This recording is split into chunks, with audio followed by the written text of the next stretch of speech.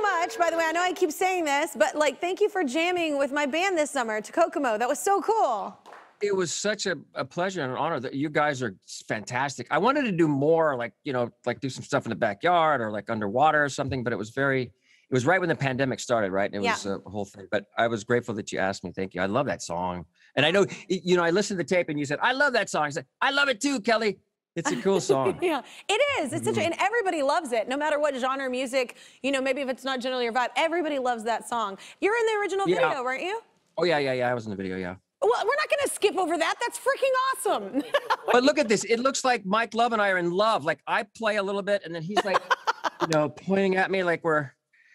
You know, that song used to be, before it was a hit, we did the video at Disney World at the Grand Floridian. And, but we would do the song. Do you have one of these songs where it wasn't a hit yet and we would go into it and it was like the restroom and beer break, you know, where it's like 30,000 people as one, like stand up and then. Yes, that's always, it feels good in your soul when that happens and you're on stage. But then it becomes a hit and you're good. Yeah. Oh my God, a huge song. So how did you start playing with the Beach Boys? That's random. The Beach Boys, you know, I loved the Beach Boys. I don't know, who's your all-time favorite artist? Oh, this is so hard for me. Every time someone asks, I literally have so many. Aretha, Annie, Bonnie, Trisha, like all of them. Yeah. They're all females. Sorry, guys. Yeah. No, that's good. But like the Beach Boys were that for me. Like I would never even dreamed of meeting the Beach Boys, let alone play with them. And I went to a concert. A friend of mine was playing guitar. I went to a concert. I was on General Hospital at the time.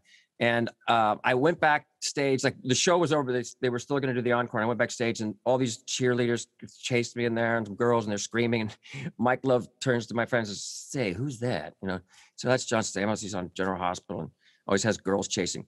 And Mike Love, without missing a beat, goes, "Get him on stage." So I went on and played Bob Moran and I played with him for, you know, it's over 34 years now, something like that. What a treat in life. I just love it. It just makes so many people happy and me happy. Random, the happenstance of that, like how that happened. That's so cool. Yep, I'm still here, just waiting for you to subscribe. If you don't, I'll be trapped in this box forever.